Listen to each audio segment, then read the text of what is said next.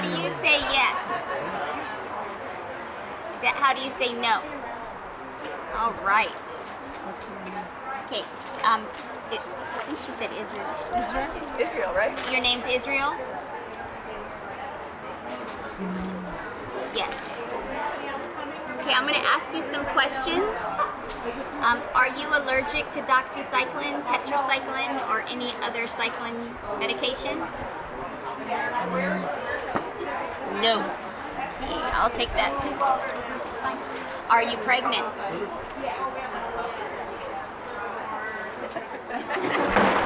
Is that a no? Okay, I'll take that one.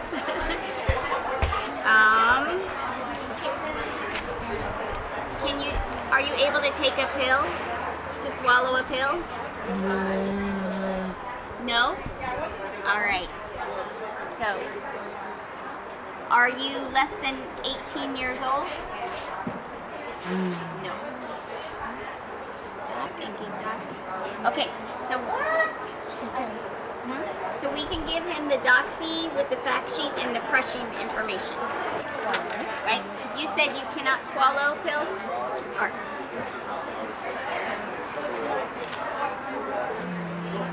yes. Yes. All right. Thank you, Israel. So, he can't swallow pills. He can. No, he said he can't. So, are you physically on a yes?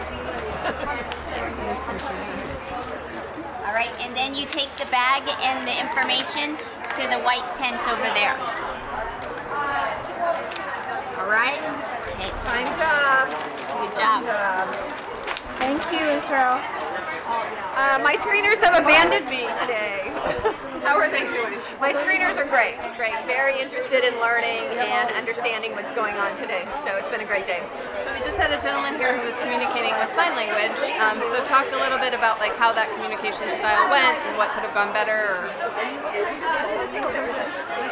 Nurses that I was working with today haven't had as much experience in the intellectual disability community, and so the comment was that there were many different ways by this individual to communicate yes or no, and my comment was that it's the same way we would all communicate yes or no, that I might shake my head at you, I might say no, I might laugh, I might just cross my arms, so that every individual might have a different way, whether it be sign language, whether it be pointing to a yes or no card, whether it may be looking up or down, and they may do them all in the same interaction. So there's not one way to say yes or one way to say no. We all may feel differently about it at different times. Don't bring any preconceived ideas to the table.